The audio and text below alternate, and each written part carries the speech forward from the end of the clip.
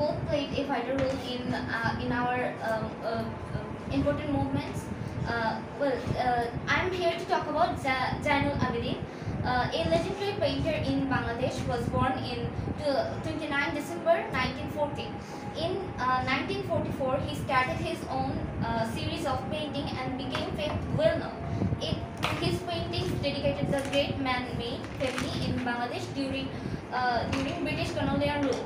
It helped the people inspired to be against the British colonial rule and start their and be against them and dedicate them freedom.